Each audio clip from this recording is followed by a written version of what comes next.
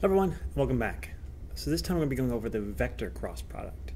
Now last time we learned about the scalar cross product, which is force times distance. They had to be perpendicular to each other, and sometimes that meant we had to do a little bit of trigonometry.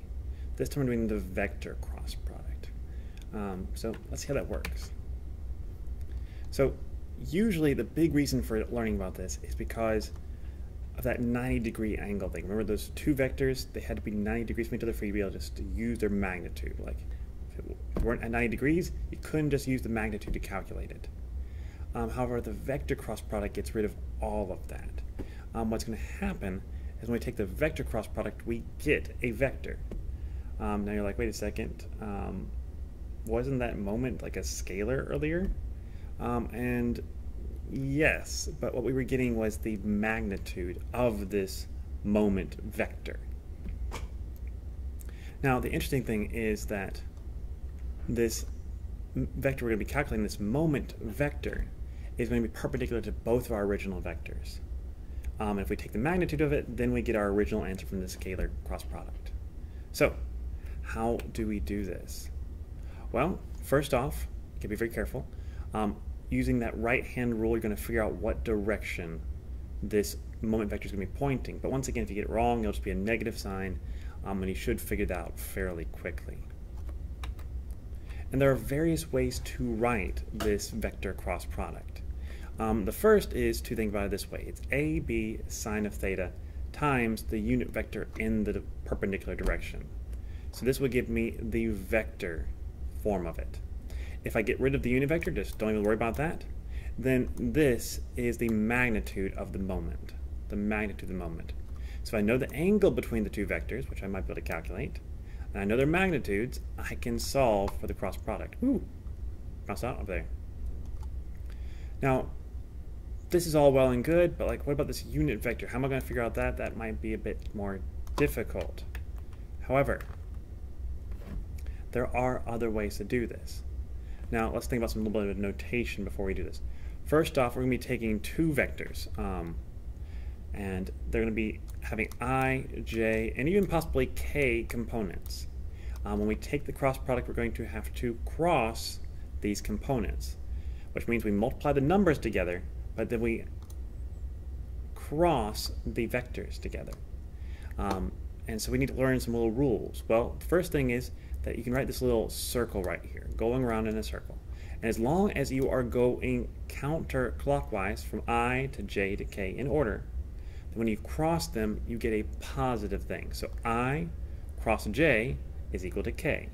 J cross K is equal to I. K cross I equal to J.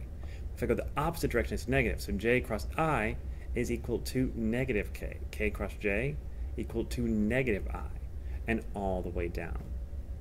Another thing is that if you cross something with itself, it equals 0.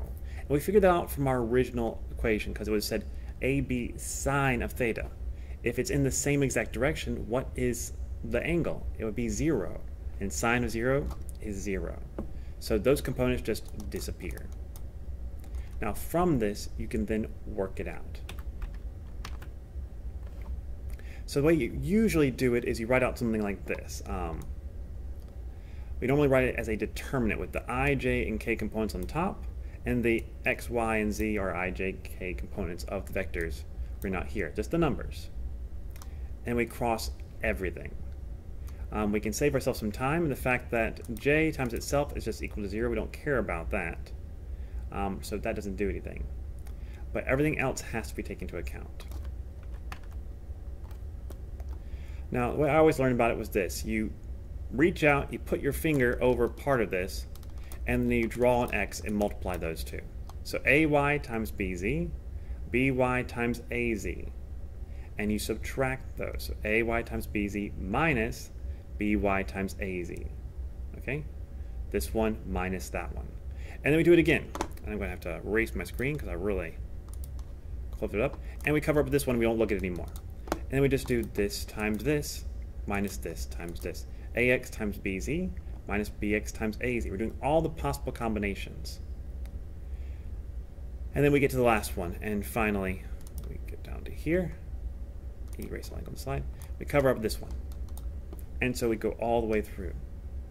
one thing you have to be careful about is when I do I cross k, that's in the wrong order. And so it becomes negative j. You see right here, negative j. If I'd done it the reverse, it would have been fine. I could have done az bx minus x bz and gotten this exact same thing. Just the negative sign would have gone on the inside. Just really depends on how you do it. You just got to be careful about it. But with this, you eventually will get three components: an I component, a j component, and a k component. This is your moment vector, and it is perpendicular to both of your original vectors. That's important. It's perpendicular to both of your original vectors. And with that, you have the cross product. You can start solving things. It works out very, very, very well. Now, moving on from this, I think I have one more slide. Yes. Moving on from this, we can then calculate the moment. Because if we know the force and the position vectors, if we know both their forms, we can then calculate this moment vector. So this can be a lot simpler than trying to do the scalar approach. So use it. If you know the information, use it. If you don't, well, that's just how it is. And also, if you can't remember this, you can always fall back on the scalar approach. It's just when you get to 3 dimensions, it gets a lot of components, and you can sometimes get confused. I know I do. So if you actually know the force vectors form, use this vector approach. It will be a lot faster.